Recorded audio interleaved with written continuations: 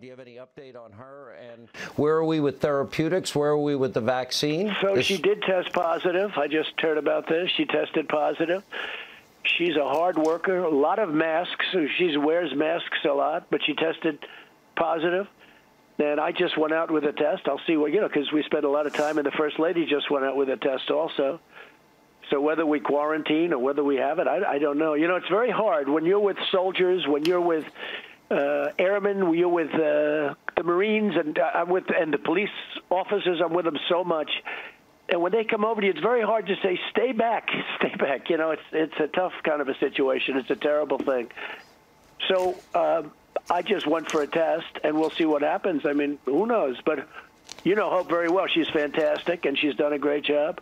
But it's very, very hard when you are with people from the military or from law enforcement, and they come over to you, and they want to hug you, and they want to kiss you because we really have done a good job for them. And you get close, and things happen. I was surprised to hear with Hope, but she's a very warm person with them, and she knows there's a risk, but she's young. And I just went out for a test. They just do it. It'll come back later, I guess. And the First Lady also, because we spend a lot of time with Hope and others. So we'll see what happens. But where are we with therapeutics and with the vaccine in your view? You have to treat our people great. You can't just say, stay away, stay away. They come up to you. There's such love with what we've done for them, and there's such love, and you have to treat our people great. I think the vaccines are coming quickly. I do think it's somewhat political. They'd like to do it. Even the drug companies, they've dealt with these people a long time. I think they'd like to do it after the election, even if it's a couple of days. But the fact is, the vaccines are coming out. The therapeutics are coming out, and they're coming out really good.